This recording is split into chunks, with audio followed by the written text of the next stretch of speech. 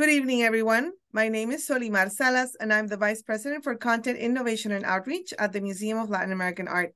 My pronouns are she, her, ella, and I recognize that I live and work on the traditional and sacred lands of the Tongva, Kich, Akshumen, and Chumash, and many other indigenous groups who call these grounds home. I honor and extend my gratitude to all of the original people still living in this region. Thank you for joining us today, Wednesday, September 20th, 2023, as we begin a new session of G.R.I.T, Generating Radical Inclusion and Transformation. This series of conversations explores how grit, an attribute often given to people who overcome obstacles, can serve as a tool to build agency, with a specific focus on creative expression. G.R.I.T seeks to expand what it means to practice art for social change. Support for the interpretive programming at MOLA is provided by the Miller Foundation, Dwight Stewart Youth Fund, Arts Council for Long Beach, Robert Gumbiner Foundation, and the City of Long Beach. Special thanks to the California Arts Council Arts Exposure Grant for their generous 2-year support. Today's conversation is facilitated by and hosted by Griselda Suarez. She is a writer, artist, cook, and a teacher. She was born in unincorporated East Los Angeles and walked Whittier Boulevard and Brooklyn Avenue in black and white saddle shoes. She grew up in a place where her thoughts did not really find a voice. Instead, she found a pen and paper. Her hometown inspires her to investigate memories of a home space that continues to be bodiless. She believes that the arts are essential in empowering others to express their thoughts. Through her career, she has created programming and training dedicated to facilitating transformation and creating agency for her communities. Today's guest is Dr. Maricela Becerra, she, her, ella, and she is a first-generation student and an immigrant. She graduated from UCLA Department of Spanish and Portuguese in 2019 with a Ph.D. in Hispanic Languages and Literatures. She joined the Spanish program at CSU Channel Islands in 2020 as an assistant professor. Prior to her doctoral studies, Dr. Becerra received a master's degree in Spanish literature and a BA in Spanish literature, Chicano Latino Studies, and a political science from the California State University, Long Beach. Dr. Becerra's scholarship focuses on interdisciplinary analysis of state violence, trauma, and memory in Latin America. She specializes in contemporary Mexican social movements and memories as resistance in cultural production. Her current project explores social media as an organizing tool in the contemporary feminist uprisings in Mexico by looking at the role of hashtags in denouncing feminicidios and digital memorials as resistance. Dr. Becerra began sharing her journey as a Latina mom in higher education in 2016 through the blog and social media account Academic Mami. She hopes to demystify higher education for other Latines and advocates for parenting and parenting students. As we begin our program, please remember to drop any questions into the Q&A window or the chat, and we'll be monitoring both. Buttons can be found at the bottom of your screen. I will be monitoring the time and responding to the comments during the conversation. All Q&As will happen then at the end. And with that, thank you both for being here with us. Griselda, it's all yours. Muchas gracias, Solimar. Thank you, the Museum of Latin American Art, for hosting us tonight and continuing this program of G.R.I.T that allows me to welcome home to Long Beach fabulous guests like Doctora Maricela Becerra Garcia. So wonderful to have you. And so tonight, our attendees, our guests, thank you so much for joining us and for being part of this conversation. We are here to share stories, insights in a very informal manner, and we do welcome you to engage with our guests, ask questions, and know that we are here to not only share what we have gone through, but also provide any tools that can help your journey. So with that, buenas noches y bienvenida, Maricela. Hi, muchas gracias. I'm so happy to be back virtually in Long Beach. I love Long Beach so much. Yes, and go Beach. Go Beach. And so let's start with a topic that actually you and I have done many times, just on our offices or hanging out and having lunch or whatever.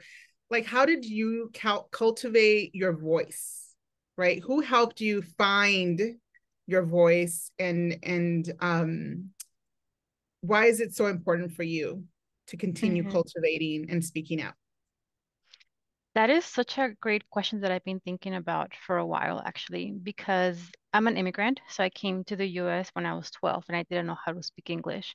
So my first years, I feel like I didn't have a voice. I couldn't communicate, at school, with my peers, only at home, or with someone who spoke Spanish. But me sentí como muda, like I just couldn't talk for a long time. And I think it has taken me a while to be comfortable with my voice first in English and then sharing it with the world. So I don't think I have like a specific moment that I can say, oh, that's when I discovered my voice. But I can see different moments throughout my life, people encouraging me to use my voice and to tell me that I had something to say that was valuable. Of course, like my high school career, my college career, my graduate career as well. But I think now that I'm a professor and then like I see myself speaking in front of a whole room full of people, I'm like, oh my gosh, I'm doing this. Before I would be probably crying if I had to do that in front of a classroom, right? Um, and at the same time, being comfortable with sharing my story. I was also undocumented for a while, so there is some sort of fear of what you're gonna share about your life, right? And how you're going to use your voice. So it has taken me a while to be comfortable, but I'm also thankful to have wonderful role models that encouraged me to use my voice and to keep sharing my story, and that gave me a space and let me know that it was okay for me to take the space, but also create my own spaces. Mm-hmm. And I think, from what I know about you, those spaces happen within family space, right? Educational space, and even in social media, the virtual, the the internet, right? Like that region. And so, um, do you navigate those all differently? Do they require a different Maricela, a different voice? Oh, absolutely. Absolutely. Um, I think it's, like I'm required to be different, I think, in each space as well. Pero, por ejemplo, as a student, I enjoyed being a student and I enjoyed writing essays and sharing the stories of my family specifically, like memories of my family of growing up, because I don't think I can share those things at home. Because once you share like family stories at home, then it becomes like everybody's story, right? And everybody's like correcting you or telling you that's not what you're supposed to say, or is like the whole saying of los trapos se lavan en casa, like you're not supposed to say our stories to somebody else. Mm-hmm. So I think there are certain things that I can say in spaces outside of my home or outside my family space. Yeah. And what I've been doing lately is I've been listening in family spaces. So I love being around like my tias and my grandma and Mm-hmm. just hearing them go back and forth. And I'm just like getting everything that they're saying, right? And trying to remember everything. So at that space, I'm the listener right now. One day when I'm older, when I'm like, I don't want to call myself a señora, when I'm like more of a señora, or maybe like a doña, then maybe I'll have like a Okay. speaking role. Yes, I don't it's think true. you know how like it's interesting because for a long time I wasn't even invited to the table where my tias talk. Mm-hmm. It Yeah. was like you're like on the side because eres una niña, you're not supposed to be hearing these things. And now like I have a place at the table, but I don't think I'm allowed to speak yet. That is so true. That is so true, and I see it in many ways unspoken, but we all know it, right? And there's a file, una fila of chairs on the side, and you know what that's your chair versus the table with the tias and the madrinas and the comadres, right? That is so true. And the role of listener is as important as the speaker, because Mm-hmm. as a role of listener, you're there to take on the stories, pass on the stories, learn from the stories. Um, we have a few students from Long Beach State here tonight, and I don't know if you've read Ocean Vuong in Mm-mm. his literature. He's a Vietnamese immigrant American writer. and we read his essay, which is titled Immigrating into English. And one of his stories, one of his anecdotes, is that he listens and watches his grandmother, right? And that was his Vietnamese side. And you find it. It's a really great essay. I don't want to get into it right now, but yeah, we all have in that immigration experience is in some ways in those little moments connections, right? We listen to our elders, we watch and listen what they're doing, right?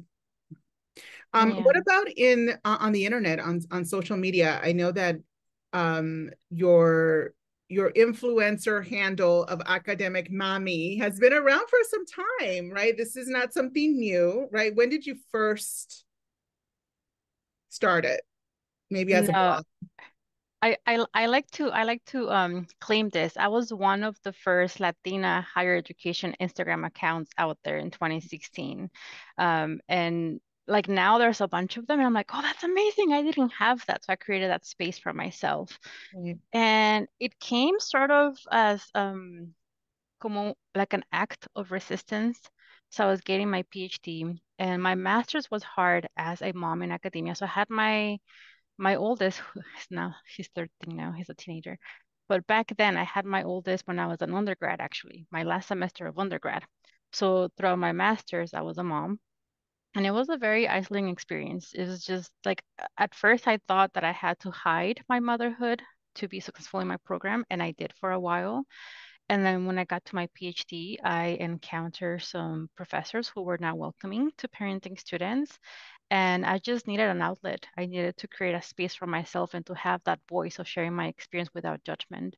And that's when I started Academic Mommy. Not, I didn't have a plan. Like, I don't consider myself an influencer or anything. It was just me sharing my day, like sharing, like me walking my kid to school and taking the bus to class, right? Or waking up at 5 in the morning to do homework with my kid by my side. And it took a while for people to find out, people from school, people from my PhD, to find out that I had an Instagram account because I wouldn't share that. That was like my thing. I didn't want it to be part of who I was in the PhD program. I don't know why. Just maybe because I was like talking things about people that I didn't want them to know. No sé. No sé por qué lo oculté. Pero I didn't want them to find out until later on. But it became sort of this safe space for me to just share my journey without really an agenda in mind, just me sharing my day to day. And then it became like a bigger thing. And then now I think I don't follow like the whole higher education content down to the T. Like now I just share whatever I want and whenever I want. Because back in the day, like I was conscious about growing my brand and branding your Instagram and all that thing. And I did like a schedule of content. And I will create content specifically for it. So it became like this very curated space as well. And I always let people know that like what you seeing here, this little square and the caption, that's very curated. Like I'm giving you a version of myself that I want you to have. Doesn't mean that you know everything about me. And I was very transparent about that.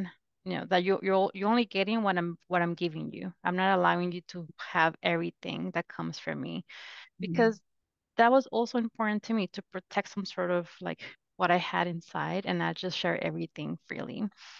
Um, and yeah, it really, I think it helped me finish my PhD. That space really helped me. It held me accountable when I was writing my dissertation.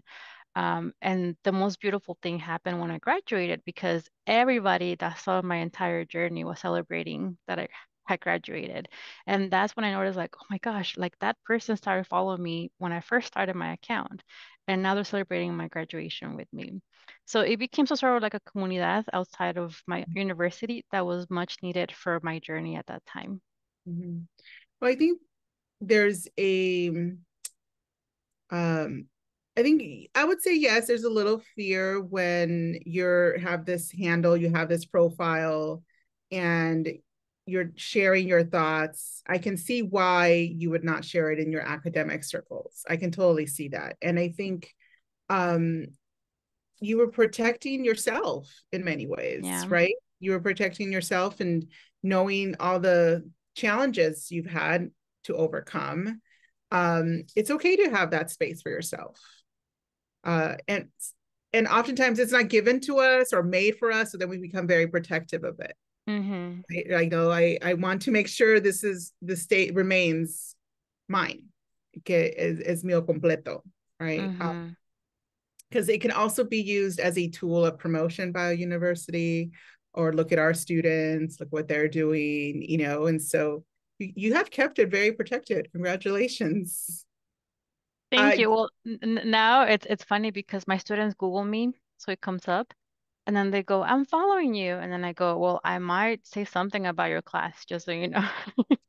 That's transparent, right? Because we to teachers, maestras, profesoras have our thoughts. We have our thoughts, right? And so you made the transition also to TikTok. And I, you know, of course, I also follow you, and often with the TikTok medium, there's a lot of a possibility of reacting or sharing your thoughts on a particular matter. Is there one that you would like to share with us now? I know there was a recent Ventura situation. No, that was Santa Barbara, but I think there was also a Ventura one. Anyway, is there an issue that you think you reacted to that you felt was extremely important? You're like, I need to get on this right now. Now I'm thinking, I'm like, which TikToks have I done recently? Okay. A few. I think a few. Like I said, I'm very selective with my content. So it's not like I don't plan that ahead. Whenever I feel like it, I just turn on the camera and start talking. Um, Well, like I see like I don't language is know. really important for you, right? You study language. Oh, yes, Yes. absolutely. So, you know, I think social media now can be used as well to share some things about our culture that might not be the best things to share, in my opinion, right? So the whole like no sabo kids, I dislike that term so much. I dislike that term so much. And I study languages. So when I make those videos, I'm trying to educate folks and saying, hey, this is actually contributing to our comunidad not wanting to speak Spanish because you make fun of them. So let's work through this. Let's see what's behind this reason. I like to share the story of Spanish in the U.S. as well because I don't think people know the history, the violent history of Spanish in this country. The fact that people were bitten at school for speaking Spanish until not that long ago, actually, like 50, 60 years. So we have that trauma, the language shaming trauma in this country that I don't think is being taken into account when we make videos making fun of Latinas speaking what they call broken Spanish. So that's the one thing that if I see it, I might react to it and have a fight with someone on TikTok that I don't know. Just because I'm like, I'm gonna defend this, you know? Yes. And so for some of our guests who may not know, what is considered a no sabo kid is someone who could be first or second generation, right, born in the US and more, like you can go through the generations, and whose Spanish is, and there's so many words out there, right? Pocho, broken, mocho, like there's all these words for like, it's not what is deemed proper or appropriate, right? And so, but in their communities, they communicate like that all the time and everyone understands them, you know? Exactly. So yeah, absolutely. And there is a generation of, I would say people in their late 50s, 60s of, however they identify, who just were told not to speak Spanish. There was, right, I agree that it wasn't their fault, right? Yeah. Again, everyone, feel free to start asking questions. You can use the Q&A as we move forward in the dialogue.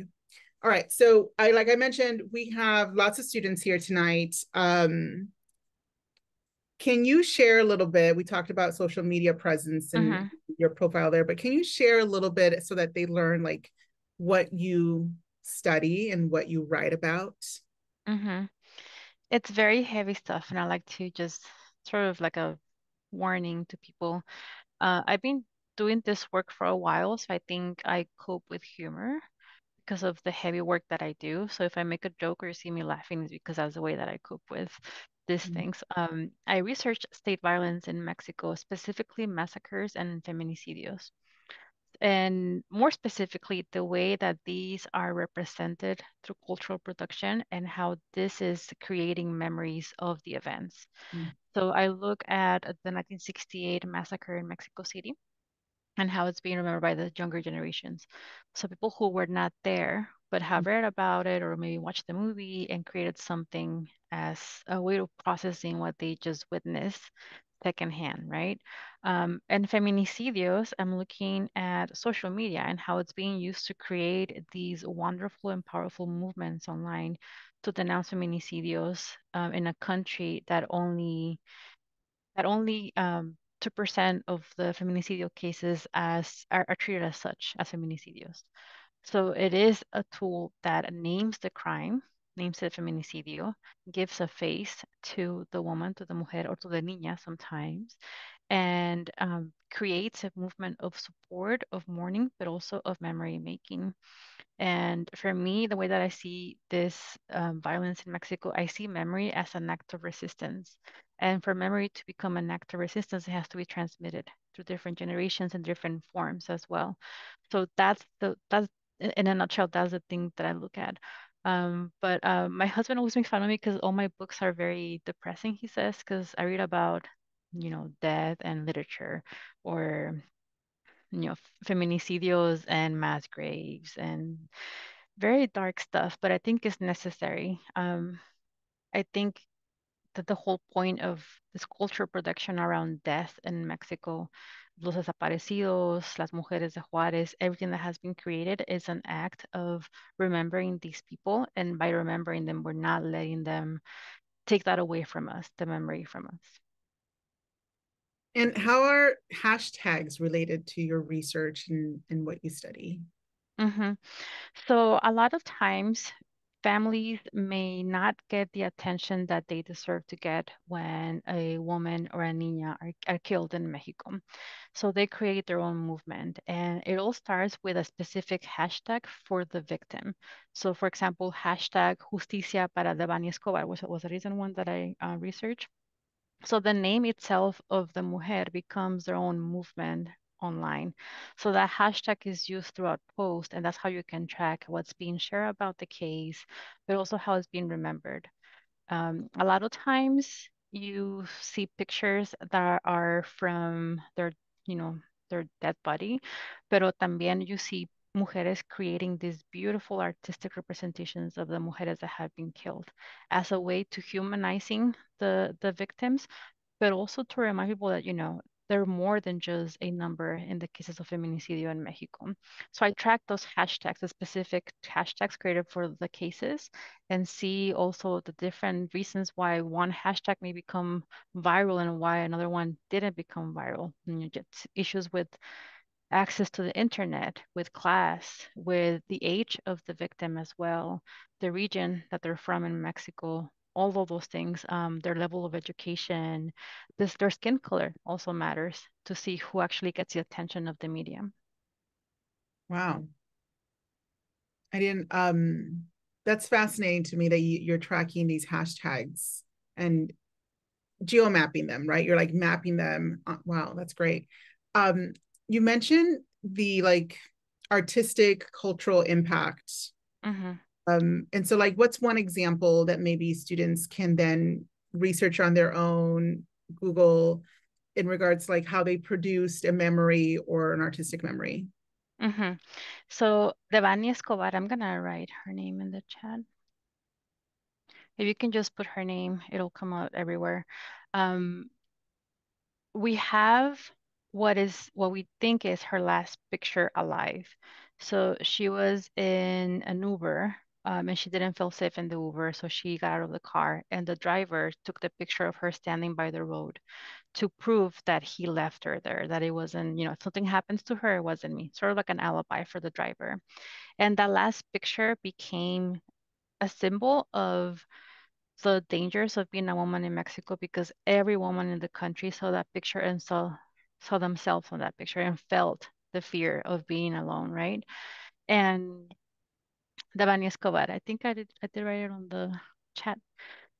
And that last picture has been taken by different artists and has been recreated. So through painting, embroidery as well, um, they've done pieces out of it, murals as well in Mexico. So that last picture has become something that symbolizes not only the case of the Bani, but the feminicidios in Mexico and the movements around it. Okay. Are the Pink Crosses installations also part of this kind of production? It kind of has moved away from the pink crosses. So I make a distinction between what we call mother activism. So I'm thinking of the Mujeres de Juárez, the women of Juárez at the border in the 90s, late 90s. That's when you saw the moms coming to the streets, right, and shouting their daughters' names. And I called my social media activism research hermana activism because they're not the moms, they're not the sisters, but they're kind of like the same age. They relate to the victim at the same level, I will say. So this hermana activism actually uses the color purple to denounce feminicidios and gender violence in Mexico. So purple has become sort of the color of the movement now. There are two main movements in feminist activism in Mexico. The green one is pro-choice, pro-legal abortion in Mexico, and the purple one is against gender violence. So you will see a lot of times that when you see at the social media post of feminicidios, they all have some sort of like purple detail around it because that's the way that you create a movement online by using the same elements over and over to make it all a cohesive movement. And if there was a short film, feature-length film maybe available on all these platforms that someone tonight could go, watch on a streaming service, do you have any suggestions? Oh yeah, Ruido, Noise, and on Netflix. And then Las Tres Muertes de Maricela Escobar is a documentary. I'm gonna write it I down. think, make sure to choose the Everyone tab on. Oh my gosh, I am so sorry. I'm over here like typing and no one is getting my things. I copied the other one you did. Gracias. And I'm like, they're right on the chat.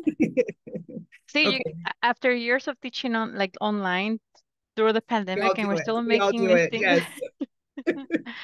So Ruido is it's a film about a woman whose daughter is missing. So she starts going to all these groups of mujeres that are looking for their children, the disappeared children. I say children because son sus hijitos, pero they're adults, most of them. And it's interesting because they actually go to real groups of buscadoras. Buscadoras are groups of women in Mexico who go out every day to dig for bones to find their disappeared family members. So every day they're out there digging and looking for bones. So it's sort of like a fictional film, part documentary, because you also follow these activists, mujeres in Mexico. Okay. Thank you for these sources and okay, we have some questions coming in already. This is great. Okay, I have one more question for you. So then Yeah. The guest questions. So thank you for sharing how this all really connects, because I think sometimes, not all the times, at least me as my approach in teaching writing or art history, there is connection to movement, right? And the social media presence, the artists designing certain things, the songs written, right? These are all cultural production made by activists, by mujeres wanting to get the word out, to have people find their voice. I see it all really connected. And your work is in Mexico, but this happens throughout Latin America. There's also movement here, right? And so there are moments in time when all these movements have joined in some way, shape, or form, in national, international capacities. So thank you so much for your work. It's absolutely needed. Yes, it is dark and sad and depressing, but that is life, right? We have our joyous moments and we have our dark moments. So I really appreciate that you do this work. Even tonight, our guests have seen you from like moving through your journey as an immigrant, undocumented student, your presence on social media, your research work. You talked a little bit about your family. What would you share to young students, young professionals? Like what are some things you would share to let them know, things, lessons, or things that you would say, I would have wanted to know 10 years ago, the following? What would you say? That people will try to silence you. People will try to really take that voice away from you. And it happened with me as well. My second semester in the PhD program. So I came into the PhD program and I said, I'm gonna research this massacre that happened in Mexico. Like that was my proposal, and I'm not changing my mind. Like that's the one thing that I want to do, and I'm gonna do that. And there was a professor who didn't agree, I guess, with my decision. And I was walking around campus. I went to his office hours actually, and I had a book of the museum about the massacre. So I had just taken out of the library and big book, like a museum book, the huge ones that they have. So I carried my book. I went to his office hours, and then he goes, "Oh, so you're going to research the massacre?" And I said, "Yeah, like that's what I want to do. I want to focus on that." And then he said, "No one cares about that anymore. If I was you, I don't think I will do that. You won't find a job." Because I'm very petty, I actually did my entire dissertation to prove to him, more than anything, how in the 21st century the massacre is still being remembered. But that all came back because when I did my job interview at Channel Islands, where I work now, I did a presentation on the massacre, on the film of the massacre, actually. And this one student who was watching my job talk raised her hand and said, my grandpa was there and he saw his nephew getting murdered. And then she started crying and broke down. And then we all were all crying, during my job talk. And then that for me was like a full circle moment. Like you told me, this person told me that no one cared about the massacre. And here I am 6 years later, seeing the student who is like maybe 20 years old being, you know, triggered to share this memory of her grandpa because of my work. So it does matter. And someone does remember the massacre. So don't let anyone take your voice away from you. Don't let anyone silence you, even if they try. It does matter. Every little Mm-hmm. part matters. Absolutely. Thank you for sharing that story. And I think that is that it matters to you, it has to matter to someone else. If it matters to you, there is someone else in this world that it matters to as well, because something hit you there, something physically, you had this physical emotion when, with this incident, with this event, even though you didn't live it, Yeah, right? It's going to hit other people as well. And I'm really sorry. Yes, I've been teaching allow me to for a long time. Yes, you are also at a university, but there are colleagues of ours that I'm like, really? You're going to tear really. someone down that way? It happens. But you know what? I think what you just said is really important because that's how sometimes I felt about social media. Because I was sharing my story and I will share like memories of my family sometimes, or like my abuelita making sopa, for example. That's like one memory that I have that I share That's people. popular right now. Yeah, it's like millions of people watching that. But sometimes I will be like, who cares? Like, who's reading these things, and who actually cares about what I have to say about my life? Like, I'm no one, right? But then you get people saying, hey, you actually inspired me, right? Or just reading you having to work at 5 a.m. with your kid really helped me through what I was going through. Or that was really funny. I needed to laugh today. Or thank you for helping me remember my grandma, for example. So Mhm. you never know who actually is going to relate to your story. Thank you. I mean, you've shown to many first generation college going students that it is all very possible. It's hard work, right? It is hard work. We need to acknowledge that, but it's all very possible to do your educational journey. I think that's also very valuable. Um, so we're going to begin taking some questions from the Mhm. audience. I'm going to start with I'm going to try to go in order here. Okay, one a question from Cynthia Rios. What are maybe some other topics that you have spoken out about, other than, the no sabo language issue? What are some other topics that you have The one present? thing that always triggers a response, especially on TikTok, is when I use inclusive language in Spanish.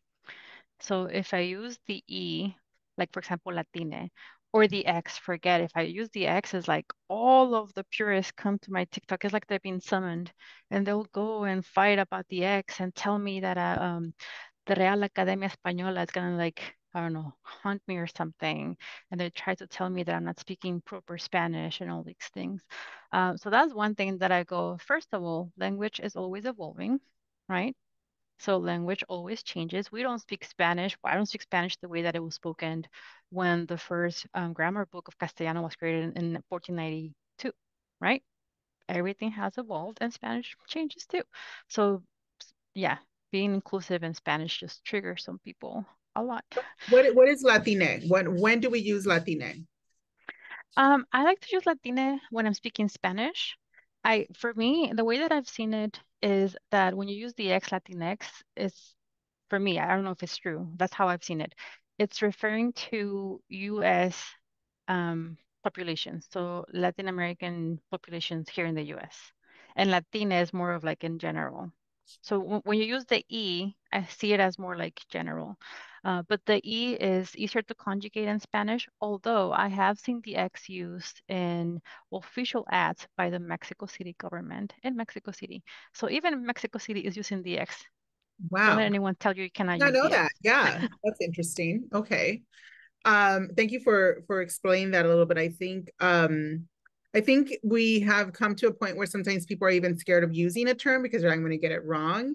And I want to let people, hey, it's okay. We all say it differently. We all do it differently. And you always learn something. You always learn something, no matter the term that you use. So just be open to Yeah. the lesson if it comes toward your way. Um, One of the comments that we had here, you saw it in, I don't know if you can see it in the chat. It's from Deloach Mm-hmm. on Blackshirt. Mm-hmm. Would you say that the specific event not only symbolizes the struggles women go through in Mexico, but also maybe the image put on men in Mexico as well, since he took the picture to prove he left her there and that no harm was done? That could also be like an act of defense. So I like that the movement kind of took that picture and instead of leaving it as the alibi that it was for the men in the case, took it as a symbol of resistance for the women. Because it was meant as an alibi, as protection, as hey, like I didn't do anything to this mujer, like I left her there. This is my alibi. It was time stamped. He sent it to her friends, and everything. But the movement took that image and made it into a symbol of the resistance, of the fear, of the violence, of everything that they go through. So I think that's what happened through the movement, that they kind of changed the meaning of the image. Okay. And so then one of our attendees, and they're an anonymous, so I can't call out your name, but thank you for the question. Is the movement in Mexico only, essentially? No, it's all over the world.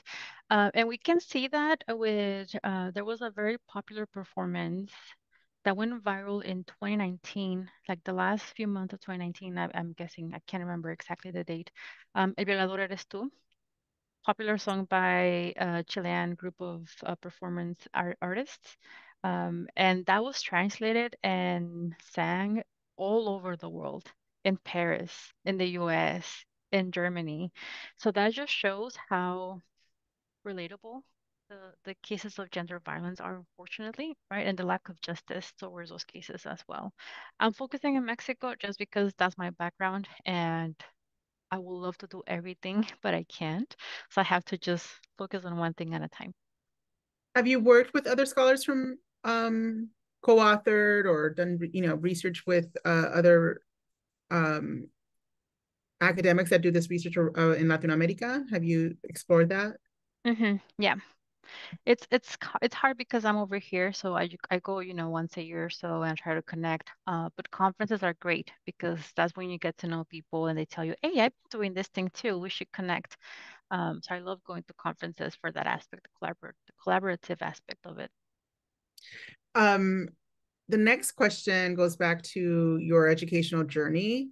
Was it difficult to pursue a master's degree while being a mother? I know we touched on it a little bit, You mentioned you didn't want to necessarily disclose that you were a mom, a parent. With how difficult was that for you? Very difficult. Well, I think just being a mom is hard. My daughter says being a mom is very hard. I don't want to be a mom. Like, well, I'm sorry that I'm giving you that impression. Um, it's hard, but I think it's harder when you don't have the support. So when I was a student at Long Beach State, they did not have support for parenting students. And I'm talking about both my undergrad experience and my grad experience, right? Now they do. Now they have a group of people fighting for rights of the parenting students. Back then they didn't. So it was hard. And I think I also made it harder on myself because I thought that I had to overproduce, right? And overachieve because I had something to prove of myself, maybe. And I will get to campus at 7:30 a.m. every morning to get the good parking, first of all, and second, to work. So I will get there at 7:30 as a master student. I was teaching too during that time at Long Beach State. So I will have a class like around 8 or 9 a.m., teach my class, and then my classes didn't start until like 6 or 7 p.m. So I will be there all day working, right? Get out of class at 10, get to the house at 10:30. My kid was asleep by then. Like I wouldn't see him. And that also changed me one day because he was 3. I remember clearly he was 3 years old. He was dancing. He loved dancing back then. And he said, Mommy, you never look at me when I'm dancing. You're always doing homework. I want you to look at me. And that's when I was like, baby, I am gonna look at you and put my books away. And I think my priorities shifted in that moment. And now like my family is my priority. So during my PhD, it became easier because I was unapologetically a mom, right? And I said it. I was like, I'm not going to that event because at 7 p.m. and I have bedtime. Or I'm not going to that conference because you're not offering childcare.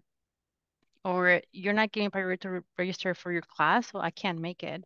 I was just me saying these things that I never said before. If I would be like, oh, I can make it. Don't worry, I can make it work. Oh yeah, don't worry, I'll figure it out. But then I was like, nope, like I have to be home every night to kiss my baby goodnight, for example. And that to me became probably the one thing that really saved me from losing myself in academia. Mm-hmm. Yeah, no, I think um there I love Audre Lorde, right? I think of so many quotes when these instances where it's like all about, taking care of ourselves as part of the Yeah. movement, right? We need new tools all the time because the tools are what's going to change the world. The new tools are going to change the world. And so thank you for doing that. I think for me as well, just protecting my family time. My time is important. We've also had to learn that the hard way. I Yeah. think it is very common with first generation college going students, immigrant children, when we see how our parents or our family members work because of their immigration status and how they have to work, that then we translate that into our own work when we go into the different spaces as adults. So it's common. I'm sure many people will agree that are visiting here with us tonight that we have to check ourselves. We absolutely Mm-hmm. ourselves. Yeah. So I'm glad that you brought that up to conferences. Childcare, very important part of it too. Okay, we have a Yeah. few questions. Okay. Oh, I love this. Okay, so there's two. Oh, more. All right, let's talk a little bit about your research. As you mentioned, Mm-hmm. it's dark. Has it changed your mindset, how you look at life? Has it changed it or impacted it in any way?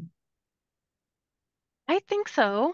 Um, I'm laughing because I just talked to a friend last week and I'm working with her on a different thing on campus. So she didn't know about my research. She knew what I teach, but not what I research, right? And then I shared something like, "Oh, I have a paper due on this." And I told her what it was, and her face was like, "You researched that?" And I said, "Yes." And she goes, "But you're always so happy and so cheerful and your energy is always great." And I'm like, well, I'm not crying all the time. I do cry sometimes when I'm working on this, but I don't cry all the time. So it has changed my mindset, pero también I think it has made my research matter because I saw a lot of my classmates, not that it's wrong, but I saw a lot of them just saying, I'm going to research 16th century poetry because it's beautiful, or I'm gonna work on this author because it's the best author out there, right? No really personal connection to this topic. And working with undergrad students as my research assistants, one of them told me, this is personal to us. Like, we don't take this lightly, we don't separate ourselves from it, but that helps our research as well. So now I embrace being connected to the research in a personal level because as a Mexican woman, I do feel identified with many of the women, right? And I use this to my advantage. And I always say when I write about this is something that's personal to me. And this is how that helped me look at this in a different way. The personal is political, you It know. always is. Mm-hmm. Yes.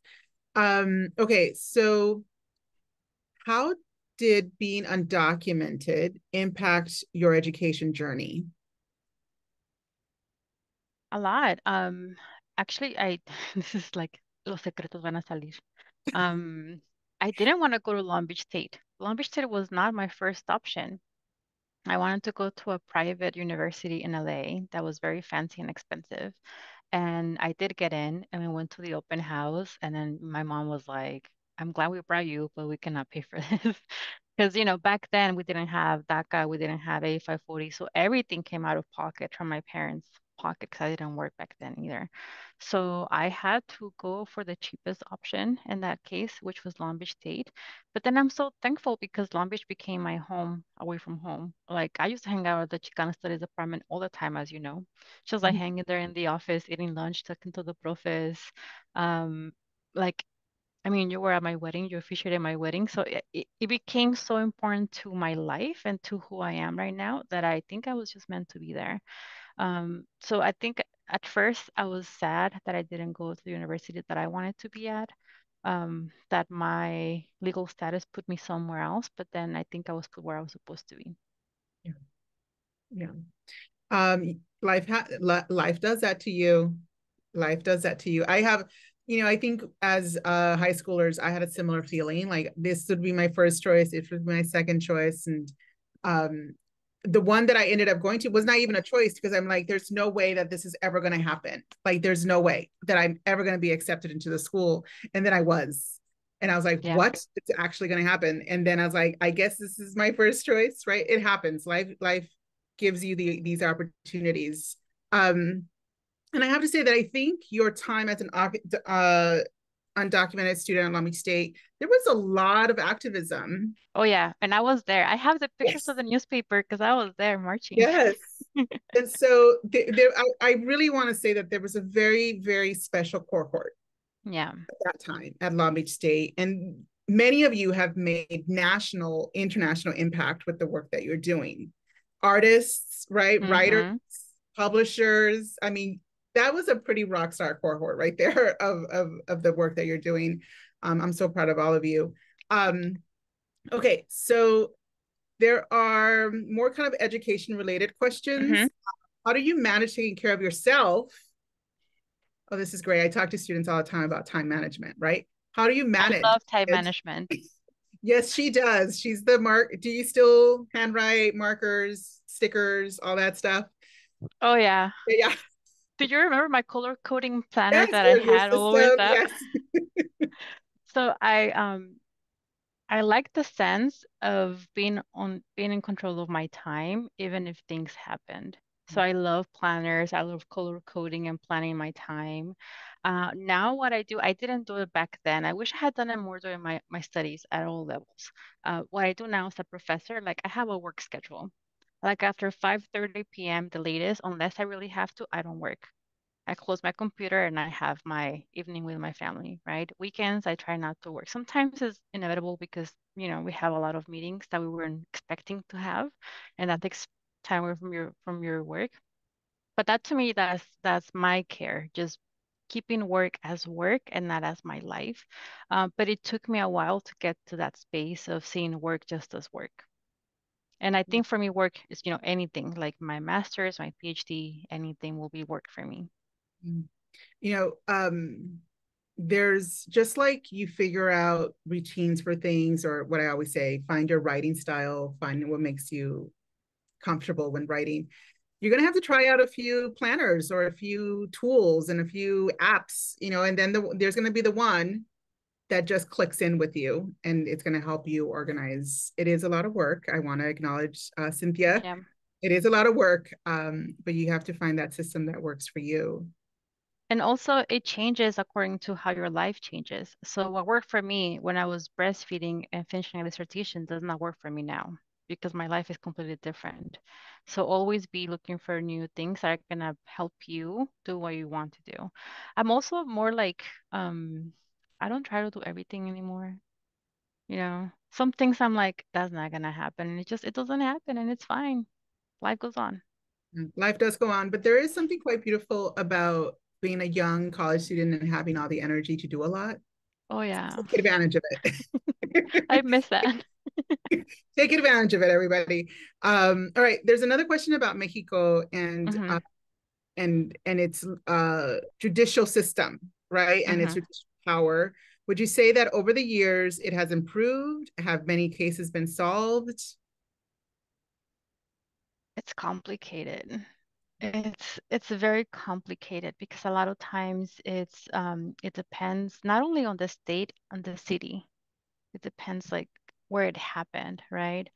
What I can say is we do have a law in Mexico that declares feminicidios as feminicidios, and you have, I think it's seven different things that will make something as a feminicidio. So if any of those one things happen in the murder of a woman, then it's a feminicidio.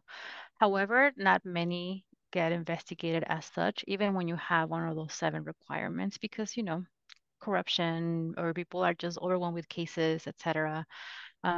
So it's really complicated. Sometimes it does work, sometimes it doesn't. Um, I know that the mujeres that are out there fighting for the case of feminicidio are trying to make the judicial system work for them, and sometimes that's hard. But a lot of times it helps that you go on social media and then your case becomes viral and then they're like pressured to do something about it. So it all depends. It's really complicated. I hope it gets better with time. I hope that the mujeres get louder and louder and louder and let them know that they're not gonna back down until something actually happens. Um, yeah, the community support, the community pressure does move the needle a little bit. It may Yeah. not be a large step, but that has changed over the years. That could be social media, that could be political organizing in Mexico. A little needle movement is makes a big difference. I mean, since you teach literature, there is a wonderful book by Cristina Rivera Garza. It's called Iliana's Invincible Summer, and it's about her sister who was murdered in the 90s. So she comes back to that murder of her sister now that we have the language to call it feminicidio, and we have the law to back up that term as well. So she revisits the murder of her sister, but also goes back to the courts and says, now that we have the language, what can you do about it? So it's very powerful. Yeah, if you can put the title there, that'd be great. Yes. Um, and so, okay, we have some last two questions of the Mm-hmm. evening. And then everyone, after these two questions, we invite you to join us for what's called the Sobremesa. And it's a continuation, a very informal continuation of the program. And if you may not know the word sobremesa, it's just a little chatting time. Okay, so there, someone here is a student and a parent. Any Mm-hmm. resources that you can share on parenting Latino students, to find my voice and myself on campus? Any tips? Any resources that you can share on parenting Latino students? I don't know if you're in Long Beach. Long Beach State does have a parenting student support group. So I will say the first thing is just go to your university and see what they have. And when they don't, there are networks out there to help you and to support you. So there is one called Pregnant Scholar. think it's pregnancycolor.org. I'm not sure if it's .org or .com, but if you Google that, it'll come up. It's not only for pregnant people, but it tells you about your rights as a parenting student. So, for example, now all the CSUs by law are supposed to offer parenting students priority registration and parking. So, if you're not getting that and you're a CSU student by law, you are supposed to get that. So, ask, right? And make someone do their job. But that website is great to tell you the laws that you have, to rely on, and also that you are a protected class under Title IX for many things. Mm. So just knowing your rights is very important to start advocating for yourself, I think. Okay. On the flip side, I just want to ask you, I'm wondering, are there any sources that you know or books that you know, since I know you read a lot, you love reading, you know a lot of books, that maybe students can share with their parents on parenting? Like someone who's going through college or ways to help? Is That's that a good one. it? I cannot think of one. Okay, we need to figure this one out. Yeah, yeah. So to Okay. share with their parents about like the first gen experience and everything. And it's, yeah, the audience is the parent, not the Yeah, student. yeah. Hmm. And maybe that book needs to be written by Yes. by Yes. someone. No, and Uh, that's a great one because we're not just first gen students, we're first gen familia. So our parents are going through the whole thing for the first time as well. yeah. Um, one another essay I assign in class is taking my parents to college. Hmm. Uh, and it's a wonderful essay, and the family goes through orientation, not knowing that it was only for the student. They thought it was for the family because you do things in familia, right? Yes, I know. It's such a great essay. I love that essay. Okay. Last question. How would you do your research? Thank you, Hinato. Where do you do your research? How do you find these sources? Also, how do you find out ways to share your ideas if you did without the internet? Oh, well, we had old school research tools Old then. school research. Talk. So my first project, as I mentioned, is on the 1968 student massacre in Mexico City. And of course, like I'm a literature scholar, so I went to the books first and see what was out there published. But then I also did field work, which is not common in my field. But I wanted to be at the plaza where it happened. I wanted to talk to people. I wanted to just get to know the area. And I got funding for one summer as a grad student. PhD student, and my first week was just me sitting at the local plaza where the massacre happened for hours at a time. And then people start to notice, right, that you're always there sitting down. So the street vendors came over and say, "Hi, what are you doing?" And I would go like, "I'm researching the massacre." "Oh, you know what? My cousin was there. What? Let me give you her phone number so you can go and talk to her." And next thing you know, I had an entire like list of people from like street vendors to politicians in Mexico that someone gave me their number and connected me to. And now I have like a whole network of people that help me with my research Wow. from That's all ages, all from backgrounds, being in la plaza. just from being in the plaza. And they will invite me like, "Oh, did you know Elena Poniatowska, the writer, has an event at her foundation this weekend?" I'm like, "No, I'm gonna be there." And then you get to know people there and you talk. And I got a lot of my connections in Mexico City thanks to those like events of, just people randomly. An Uber driver told me that her brother was in prison. So then I talked to the brother on the phone. It's the most random thing, but people are always willing to share their stories if you're willing to hear. Mhm. It's true. It's true. How do students tackle the library stacks these days? What do you think? How should they go and I love just going to a library and being there for hours. I'm someone that will like look for one book and then go and go through the entire shelf and see what else I can find. And I think that's how research maybe should start at the library, looking at what has been done and what you can contribute with your new thoughts and ideas, right? So I'm always like the one that goes to the library and gets like the entire shelf of the one topic and just checks everything out. I have been guilty of like taking over an entire shelf. I'm sorry about that for people that were looking for those books. Is there a collection, an archived collection about the massacre? There, it's complicated again. I was in Mexico City last summer because a writer that I write about, that I research about, left the box before his death by suicide. He died by suicide on October 2nd, the anniversary of the massacre in 2016. And he left the box with his manuscript that he wrote in prison after the massacre, and letters and photos. And I went to the archives just for that box, and I got through all the different stages. And when I got to the last one where you go and ask for the documents, the guy left and came back an hour later, and he said, I can't find the box. And then I said, well, I'm coming from the US. Could you really like look for this box? Like, I'm only here for that one box. He left again, came back and said, they told me to tell you that it's lost. And then I said, what do you mean? And I'm so sorry. I don't have the power to do anything else. So there are some things that are available. There are some things that you can go and look at. There's a museum now that you can visit, and they have tons of resources. But at the same time, they have so many other things that are still hidden, right? So the silences are just as strong as what's out there. Okay. All right. Wow. I'm going to invite our staff, our partners, our colegas from the Museum of Latin American Art to join us now. But is there a traveling exhibition from this collection? Has one been built that you know of?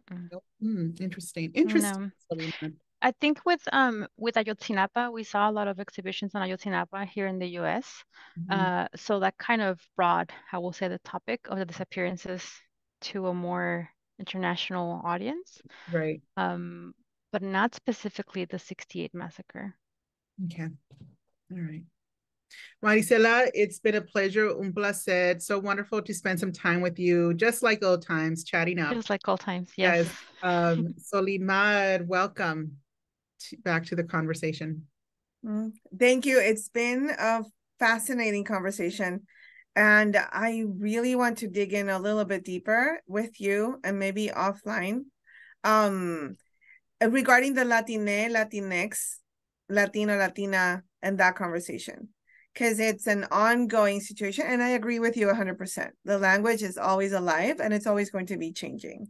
So we can't tie ourselves down to something now, because next month it may be something different. And on that note, I want to thank everybody that's been here with us for this great session as we get started on Latinx Heritage Month, now the use of the X. And we start celebrating with everything that we have planned throughout Long Beach for just to highlight and celebrate Latinos, Latinas, Latine, Latinx community members. Hope you join not just Mola, but everybody else that's doing something during this upcoming month and throughout the year as well. Because we are who we are 365 days a year, not just 30. And that's a personal soapbox.